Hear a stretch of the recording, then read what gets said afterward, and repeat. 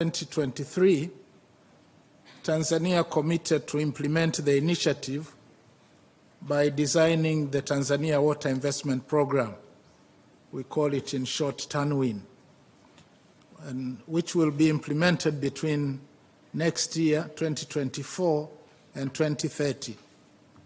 And the Tanzania Water Investment Program aims to ensure national water security, climate change resilience, and access to adequate water.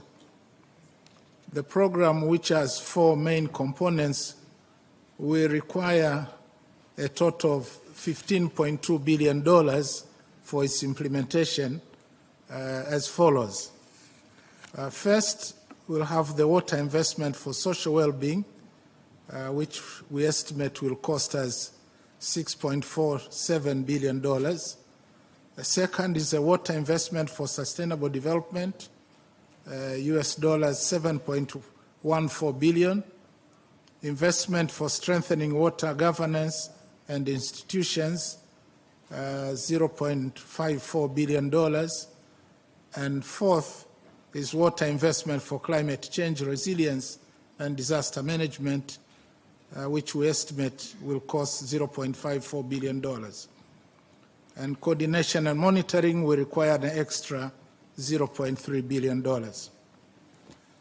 Excellencies, successful implementation of the program, as well as monitoring and evaluation, calls for collaboration and participation of various stakeholders, including public sector players, development partners, the private sector, local banks, CSOs, as well as research and academic institutions.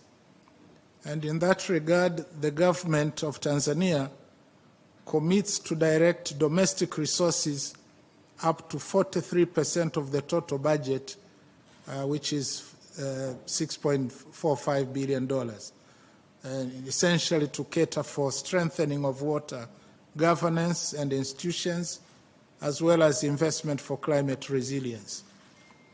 And we call upon the international community to partner with us to mobilize the remaining 57%, which is $5.56 billion of the budget, in order to close the investment gap.